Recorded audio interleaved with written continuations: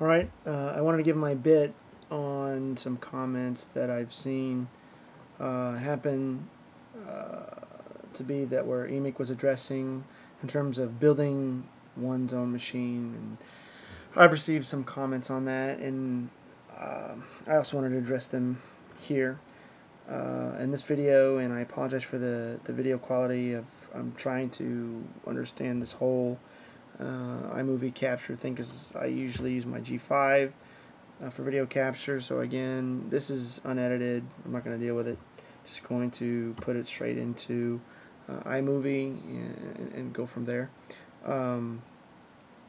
Alright, anyway, the update that I gave was on my X800 XT. That's still being RMA'd.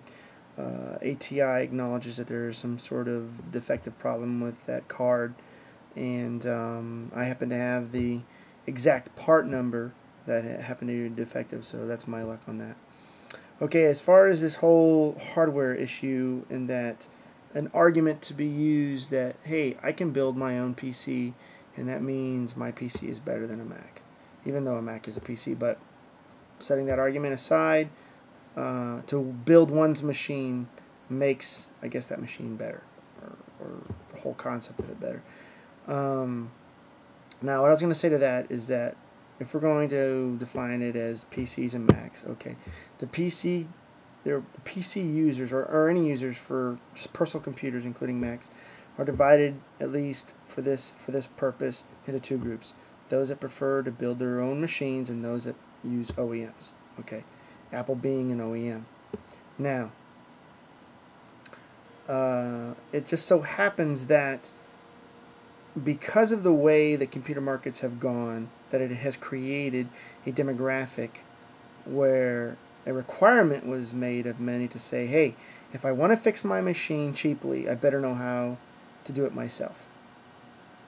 And that completely ignores the concept of the computer of being a tool, where in many regards with other products, most people don't know the inner workings and buy warranties like you do with Apple or any other OEM and try to have a headache-free environment in getting it fixed.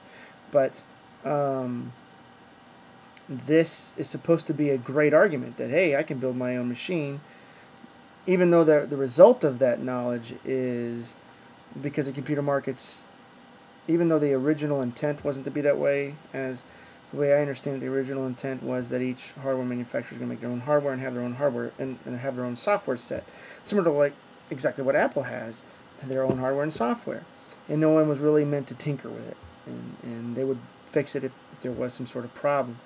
But for those that prefer OEMs, or of the mindset of a user that say the computer is my tool to get my reports out, my animation renderings completed, all this other stuff. I do not want to be hassled with trying to fix it or understand the inner workings. That's not what I'm using the computer for. The computer is supposed to make my life easier. So, but then there is the camp that says, hey, I know how to build. I know how to build my own rig, and thus it's all better and everything. Well, I have plenty of vids showing my gaming rig, and I know how to build my own PCs. And for my personal use, I do not own, or let's put it this way, I do not trust any other OEM vendor other than Apple for my own personal computer. If I go with a Windows machine or a Linux machine, the hardware is of my own doing. I will put it together myself and configure it myself. Now, that's great for you guys out there that know how to build your own computers, and more power to you. I just think the argument is fallacious to say that I know how to build it and therefore it's all better and everything. Now, EMIC was talking about gamers, and that no respectable gamer would not know how to build their own computer. I mean, I think that's also fallacious, and that I know plenty of gamers, at least that are my friends, that kick my ass in regards to gaming, and they don't know how to build their own machines. And some of them buy their own OEMs, others will ask me to build them a rig, but for the most part, they don't know the inner workings of it, and they game very well. Now, I think the other comment was, well, Mac users don't know how to mess with their own computers or build their own build their own Macs, I guess you would say. That's also fallacious. While I will say that the target market of a Mac is not that user that wants to deal with it. Remember, they're an OEM. The OEM user wants a computer as a tool to do what it is designed to do for them, whether they pick it for accounting, animation, whatever, and do it well to an expected performance level without having to understand the whole inner workings of everything just to get it fixed cheaply or whatever. Now, this doesn't have to do with like upgrading RAM, because I think some vendors make it easy for you to do it. I know Apple is pretty straightforward on upgrading RAM and things like that on a lot of its boxes. But this user was stating that, Mac users just don't know how to build their own PCs. Well, I will just tell you, search on a keyword called Frankentosh, and you will find an entire Mac community out there that does nothing but rip their Macs apart and upgrade them. I mean, we're talking from the processors on up. I myself do that. I love to take Power Mac G4s, rip them apart, upgrade them to like dual processors, all kinds of stuff. I mean, there's all kinds of things. I mean, the whole ATI debacle that I have in my G5 is a result of myself messing with the video card and having to deal with a third-party product, and that's some things that I've ran into with my gaming rig when the part goes out. I mean, it's not as easy as it is to just bring like my Mac in to get it repaired. Like I've had this very MacBook SuperDrive go out, and I brought it in. It was hassle free. It was done very quickly, and I mean, it was a great experience. And I've had another great experience like that with IBM. I think they did a great job. Other than that, though, a lot of these arguments that are coming up are completely fallacious.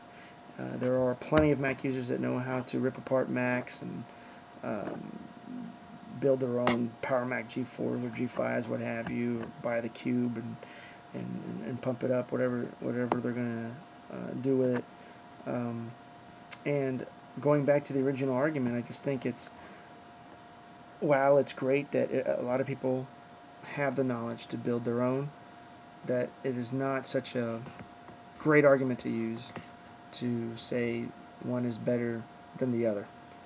I think the knowledge and the demographic of those that know how to build their PCs is as a result of where certain vendors that were early on, where reliability was into question and a lot of compatibility was into question, that many were forced into that situation.